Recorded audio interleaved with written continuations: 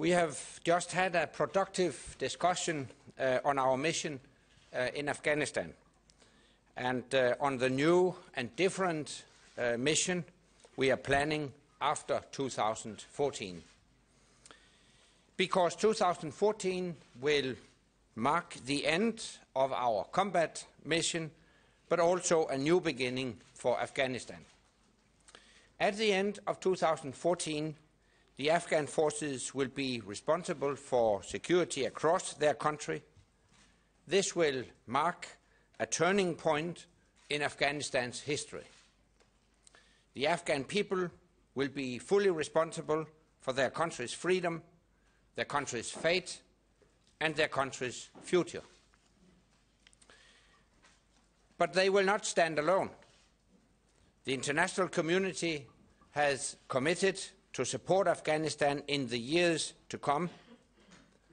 Countries from across the world have already pledged their aid, and we in NATO will do our part to help the Afghan security forces become sustainable, so that they have the skills they need to make their country safe and keep it safe. We are planning a new mission to train, advise and assist the Afghan forces after 2014. The mission will be called Resolute Support. It is a year and a half before this new NATO-led mission will be launched.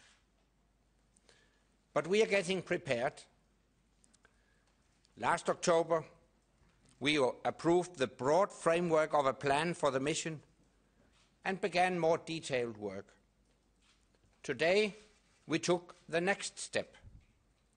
We have just endorsed the detailed concepts of our non-combat mission in Afghanistan.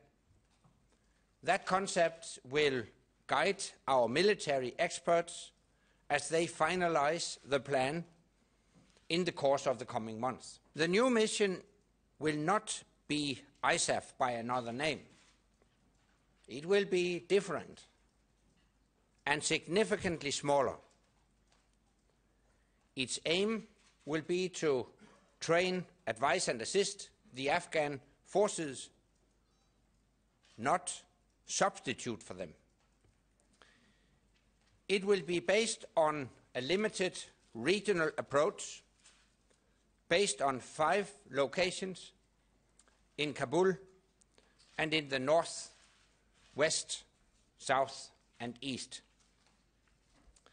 And it will focus on the national institutions such as the security ministries and the core level of army and police command. Over the last 11 years, we have given the Afghans the space to build their future. With this new mission, we will continue to support them. But ultimately, it is for the Afghans to determine their own future. That is what security transition is all about. And we are about to reach a key milestone in that journey. Today we also held a meeting of the NATO-Georgia Commission.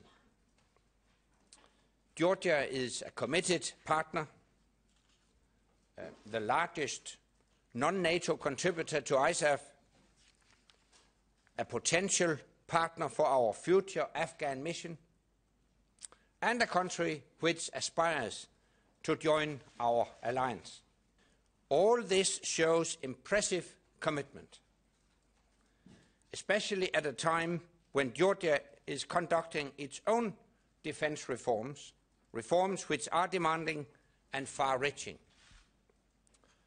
Today, ministers expressed their appreciation for all Georgia has done to support our common goals.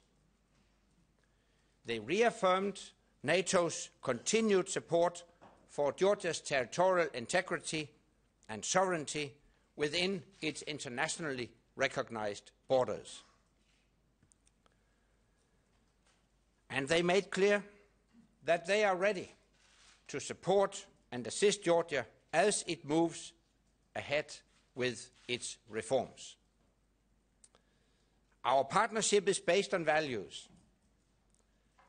NATO stands for the respect of human rights and fundamental freedoms.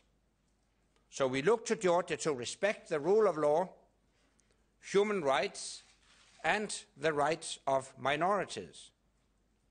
And we encourage Georgia to continue key reforms and to conduct free and fair presidential elections later this year.